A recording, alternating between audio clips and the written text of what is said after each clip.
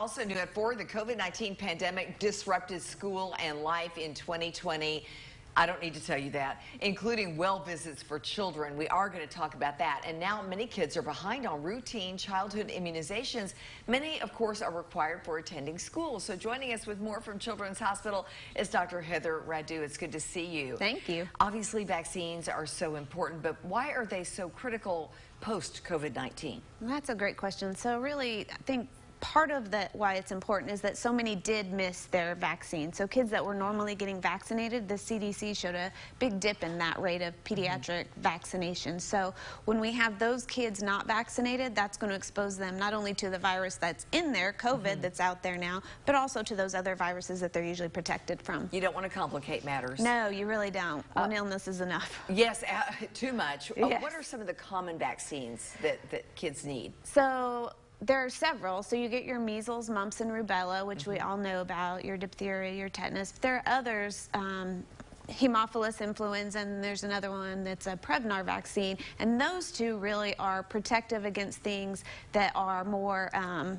seen, I guess would be the best way to say it. We don't see measles as much, but those we do still see. And pre-having that vaccine, I would see a lot of meningitis, bone infections from those that we now can vaccinate against. So.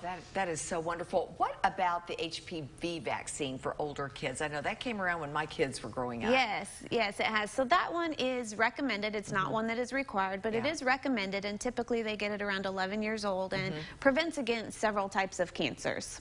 All right, and there are lots of important reasons to vaccinate your kids.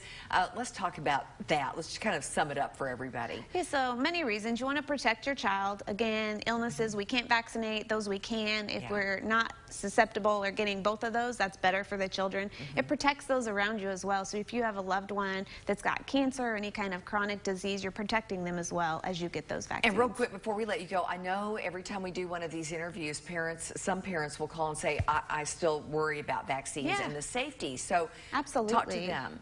Yeah, I think that's a great point. So, you know, there are a lot of, there's a lot of information nowadays. So I can go on Google or the internet and get a ton of information.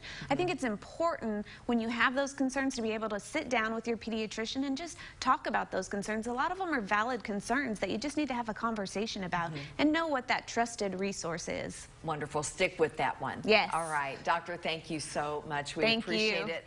And if you have a question about your child's health you'd like for us to get answered, just send me an email. ltucker@wate.com. We'll pass it along to Children's Hospital. And then tune in to Channel 6 every Thursday at 4 to see if we answer your question on the air.